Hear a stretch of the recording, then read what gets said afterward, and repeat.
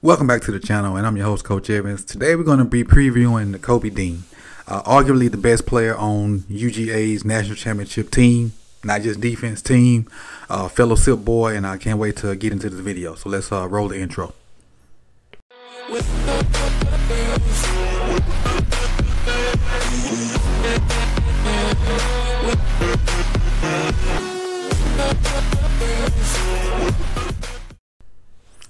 So let's dive right into it. This is our guy right here, Nakobe, number 17. And this play really just highlights his ability to scrape over the top, stay a hole behind, and then when the running back attacks the line of scrimmage, he attacks the line of scrimmage. A hole behind, bam, right there. And that's simple football. You see it from here. You can't really tell he's a hole behind. When the running back turns up, he turns up.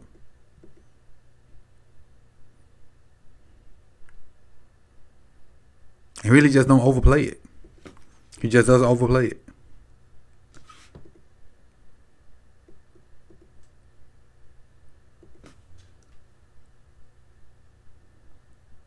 So he basically one gap behind the running back. If he's right here, he could potentially overrun it. But look at that angle. He's one gap behind. Now that big old hole opens up, and the running back thinks, okay, well, I got daylight. I'm gonna hit it and go. And he shows up right in it. Not the greatest tackle right there, but does get the guy down. That's basic instincts, not overrunning plays. Not overrunning plays is. Cause let's just say he overrun this. Let's just for the sake of argument, he overruns this. Say he's here now, still, momentum taking him that way. All this guy got to do is stick his foot in the ground and go. Who else is back here to stop him? Nobody. Maybe Ford could potentially cut it, make him do something. But if Nakobe overran this and he stuck his foot in the ground and hit it like a real running back should, nobody else is there. But stay in the hole behind, you're allowing the running back to maybe see potentially I got a gap, then fill it.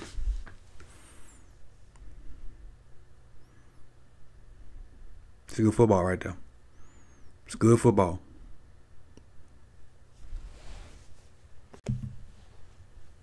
All right, the next play. Here's our guy here, again, number 17. You want a linebacker that can blitz and can work in between these guards and the center, and maybe between the guard and tackle. You want a guy that can get in tight spaces and maneuver. Watch this. Come in there, gap. The center never even touched him. Let me let it play through first. Now, granted, they completed it, but still, you want a guy that can maneuver in tight spaces. He doesn't slow down. He doesn't slow down. He comes, the center steps at him. He takes one step, like a running back or receiver. Look at the arm. Look at the arm over. The center's trying to get this arm right here on him. Trying to get this arm right here on him. Watch what his left arm does. Swap. Now, swipe that down and never break stride. Never break stride. Now look at the center like, what do I do now? Had this not been some kind of slice play to the tight end, definitely been a sack. Because he was too fast for even the running back to even see anything going on. Even though it was a play action. Too fast for the running back to do anything because he got in there too quick. The running back can't even necessarily cut back and go block that. The running back can't block that because it's happening too fast. He got no hesitation from the center. None.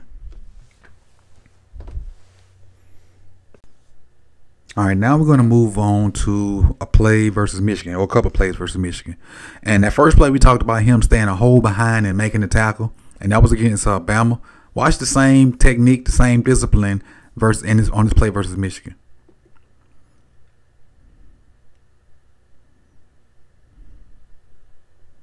Right there and feel it. Better tackle right here, though. A lot better tackle. And again, we'll see the angle. I'll stop it when I want to show you that angle.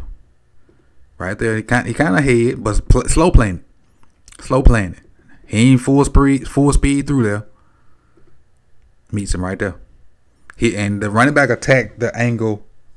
Like the last play, the running back kind of went this way and then came down. And so the linebacker kind of went that way and came down. Well, in this instance, the running back kind of worked his way at that angle. And so did Dean. Dean kind of worked his way at that angle. And they met pretty much in the same spot right there. Look at the tackle. Head across, about to throw the hands, and hopefully dry the feet. Throw the hands. It glitched on him. I can't tell if he drove the feet. Let's see if we can get that. Nah, dead feet. So it wasn't a perfect tackle, but still. Great technique. All right, on this play right here, I'm not sure who or where I saw it at, but I did see it. So I'm not making this up. Where somebody said that Lloyd was a better fit for the NFL game because of his athleticism and his speed. Well, I kind of took that personally. Watch this. This is man coverage. This is Nakobe Dean right here. Man coverage. The guy he's covering is going to come in motion, get a bubble or something thrown to him out here in the flats. He's still going to make this tackle.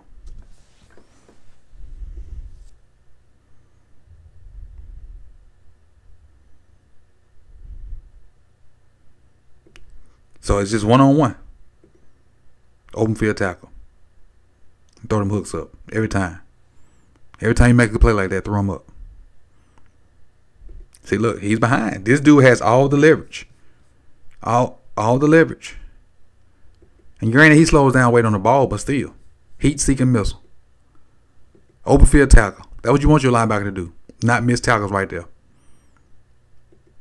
And I'm not going to speak. I ain't even go there. Because I tried watching that other video and it was a struggle. I won't go back and watch it again, but the other guy's video was a struggle for me. Maybe I was having a bad day. But let's go to the next play. And this play right here, I don't know if I tweeted it out or what. But I remember watching it when I was watching the Walker video. And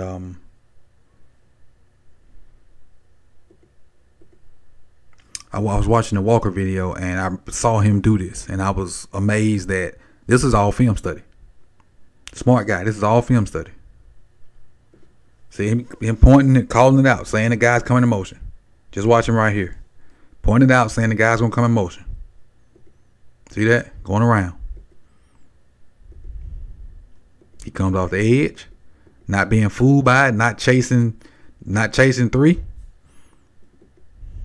Straight to the quarterback. So if he's the C-gap defender, and in this case he is because this guy slants inside. So that makes him, well, not A, B, C. He'd be the D-gap defender. This guy's a C-gap defender. So he's the D-gap defender. Because this guy slants outside. So with him coming off the edge, he now has the deepest back, which is going to be the quarterback. Because if I'm not mistaken, let's see what 25 does.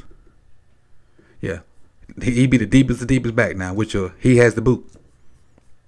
And instead of chasing this, this eye candy and that eye candy, he stays true to what he's supposed to do, which is the quarterback, and gets him down. But it's all film study. All film study, because he's seen it before. I don't know when they ran it, or maybe they worked that motion before, or number 3 only does that, or something like that. But he knew what was coming. I had a general idea, and we made the play.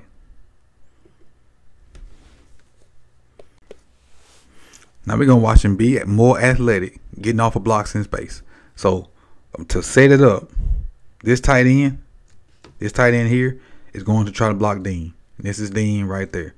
So really he's going to try to come off and, seal him off like that. But the fact that he can maneuver that block, then get off to go make the tackle, instead of just standing there being blocked. And now he finally sees him. He sees him at the last minute because his eyes were on a guy coming in motion. Rips his shoulder bind. Now at this point, the tight end's beat because he got that shoulder bind. Once you get that shoulder bind, if you just shoot the elbow back into his ribs, he done. He done. Ain't nothing he can do but hold you, which he attempts to do. Now it's one-on-one. Open field tackle in space.